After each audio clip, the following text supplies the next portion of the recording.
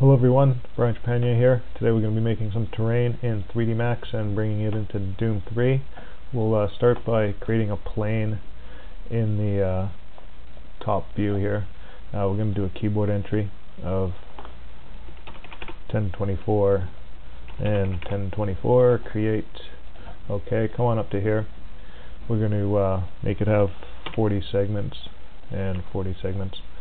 Holding down the control key, right click, and we can convert to Editable Poly. Now what we want to do, just for the sake of creating some terrain, is Alt W on this, and we can zoom it in a bit. We're going to displace it to create the terrain. To do that, we're just going to add a Displace Modifier and bitmap. We will have to create the bitmap first, so we're going to leave here and head on into Photoshop. Okay, we're in Photoshop. We just go and open a picture. Here we got a funny picture that seems to be everywhere. We're going to image size, change its size, and come back again, image size once more, and we'll do this 512 and 512. Okay, and bring it up to size. We'll save that as a Targa TGA. Yeah, that's fine. We're not actually going to be using it afterward. This is just for the sake of the display, just to show this one displacement.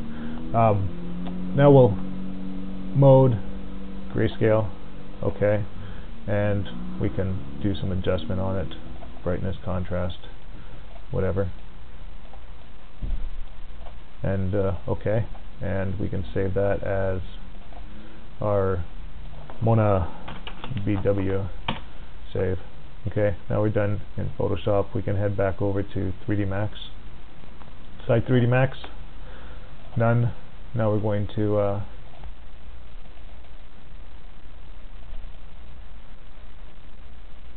the Mona black and white, and that's the one that's on there now, so we can just strength, and it's causing the distortion to happen. There it is. We can add a UV map to it, and just to show it off some more, we could letter M and bitmap, select the Mona TGA, open, assign it to it, OK, close that, and there you can see it's got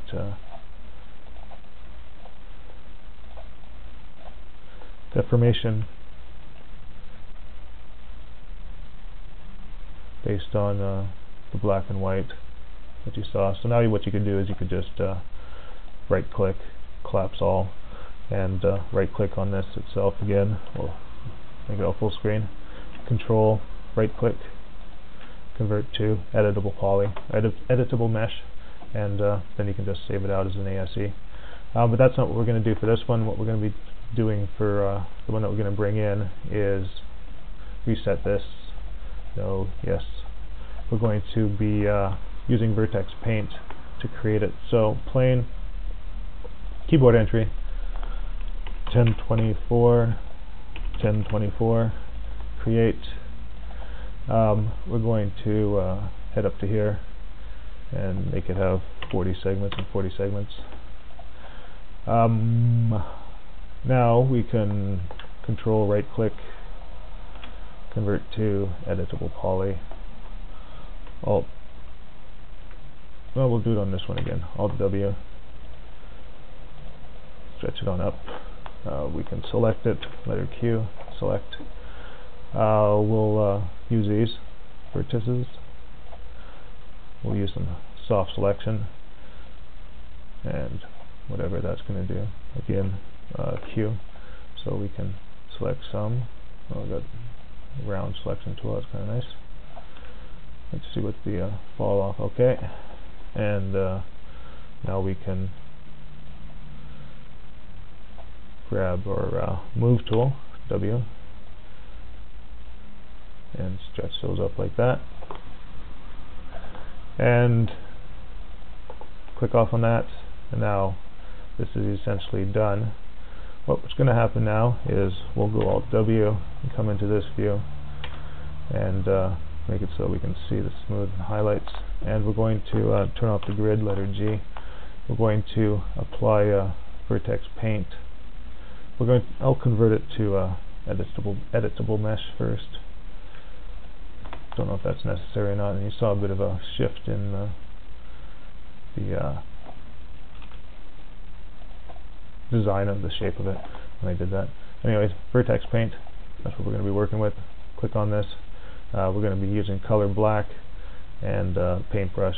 Paintbrush is the size you set here. We'll set it to 150, and that's way too big, so we'll set it to 50, and that seems okay. So then you just paint all the way around, and you only have black and white to work with. That's what the game will be able to show. Alt, little mouse button, turn it around, paint up this side. We can do the top of it too. Doesn't matter if it spills over, it's just a test.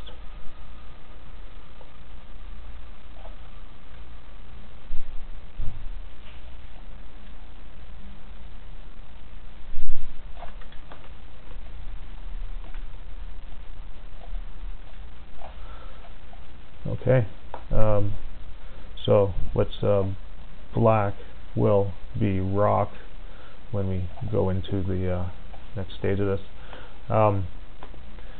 With that the way it is, we can apply a UV map to it, and it's we'll go to the top view with smooth highlights, and with that on we can just for the sake of it, letter M, or this here, material editor, add a texture to it.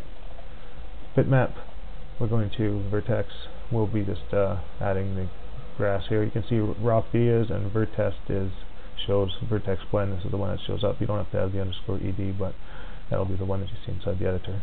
So we'll just open this and stick it on for the sake of having one, and you can see where the black is will be rock, where that is will be grass, and it'll blend in. I guess I should have put some kind of come back to here, show this. Let's turn that off. No, you don't have to.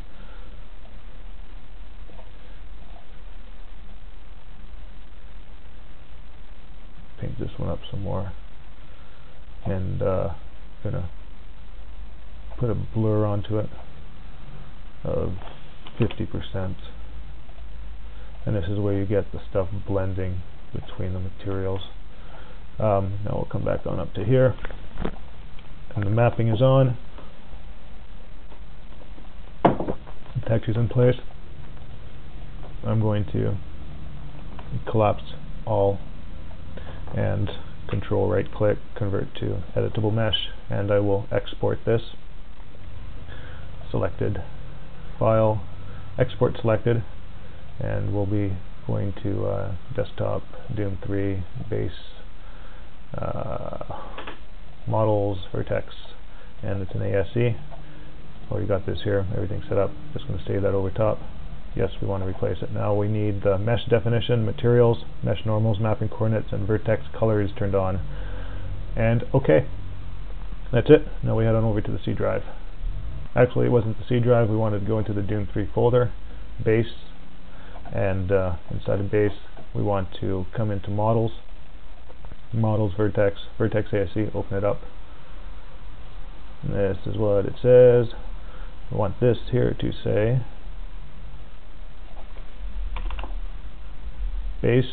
I'm going to swap that over like that, and swap that like that, and this here will be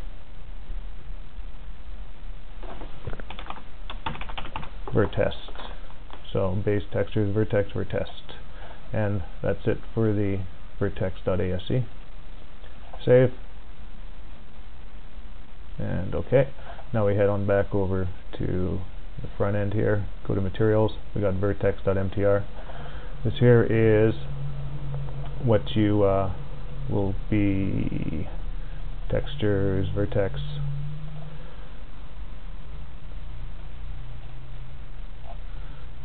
Okay, we have textures, vertex, vertest, which is what's referenced inside the inside the ASC, and the editor image is vertest.ed, which is this one here, and that's just what's going to show inside unless you're in the render view. If you're just in cam view, that's what shows inside the editor and also in the selection. Blend diffuse map, textures vertex grass _ D is going to be the vertex color, which is white, and inverse vertex color is black, so everything that was painted black is going to be the rock, and also because there's a black to white fade, there will be a fade between the grass and the rock at certain spots. So that's the trick right there. Inverse vertex color is the black, vertex color is the white, and that is saved. So with everything in place, models, materials, and textures, we can go into the Doom 3 editor. Okay, we're in the Doom 3 editor. I already have just a scene set up with the object in it already. You would just normally right click on here, go new model, and then select the ASC. So there you can see it's just that, and we'll select this and expand it over top of everything because we don't need letter Z to look down. And so there's vertex blend, that's what you see on it. And when you go F7, there you go. The where it was painted black has the rock texture-ish on it. Stretched, not looking very good, but whatever. It's still, and it fades between the rock and the texture at the points where it wasn't pure black, it was grays. And there you go. Vertex Paint and terrain. Have fun.